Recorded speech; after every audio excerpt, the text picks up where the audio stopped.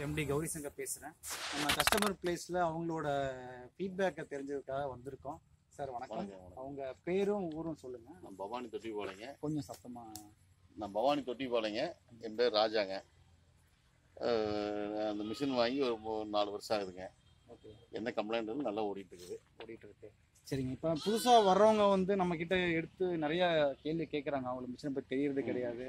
So ரத்தத்தை உறிஞ்சிடுமா, அப்புறம் ஏதாவது மாட்டுக்கு ப்ராப்ளம் வருமா, எல்லா மாடும் கறக்க முடியுமா, சின்ன காம்பு இருந்தாலும் பெரிய காம்பு இருந்தாலும் கறக்க முடியுமா அப்படின்ற மாதிரி நிறைய கேள்வி எடுத்து வைக்கிறாங்க. ஸோ அதை நாங்கள் சொல்கிறத விட 4 வருஷமாக யூஸ் பண்ணிட்டு இருக்கீங்க நம்ம மிஷினுக்கு காம்புக்கு சம்மந்தமே இல்லைங்க. சின்ன காம்பு பெரிய காம்புங்கிறதுலாம் மிஷினால எந்த இது இல்லை. எந்த காம்பாக இருந்தாலும் வச்சிங்கன்னா ஒட்டிக்கும். அதே மாதிரி ரத்தம் வந்துடும் அப்படிங்கிறதெல்லாம் போய் ரத்தமெல்லாம் வர வாய்ப்பே கிடையாது. அதில் நாம் கையில் பிடிச்சி இழுத்தோம்னா கூட அதுக்கு வலிக்கு ரொம்ப லோடு கொடுக்குறோம். அதே வந்து நீங்கள் மிஷினில் கறந்தீங்கன்னா அது கண்ணுக்குட்டி சப்புற மாதிரியே சப்பிட்டே இருக்கும். அதனால எந்த கெடுதலும் மற்ற எதுவும் கிடையாது.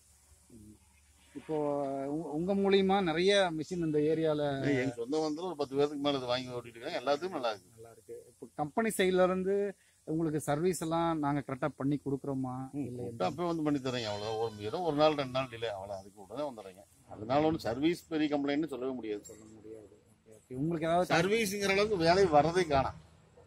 சர்வீஸ்னா என்ன பெரிய வேலையை எனக்கு தெரியும். 4 வருஷத்துக்கு அப்புறம் இப்போதான் பார்க்கறத வந்தீங்கன்னா வேற ஒன்றும் போனதே மாதிரி தெரியல எனக்கு. சரிங்க. அப்போ உங்களுக்கு இதுக்கு முன்னாடி எப்படி சிரமப்பட்டு இருந்தீங்க? மிஷின் வந்ததுக்கப்புறம் ஆள் கறக்குறது கையில் கறக்குறது 4-5 ரூபாய் கறக்குறது ரொம்ப சிரமங்க. மிஷின்னா 10 ரூபாய் தான் சீக்கிரம் கறந்துடுறோம். இப்போ அதாவது வேலைக்கு ஈஸியாக இருக்குன்னு வைங்களேன் அது. சரிங்க. ஓகேங்க. ரொம்ப நன்றிங்க. வணக்கம்.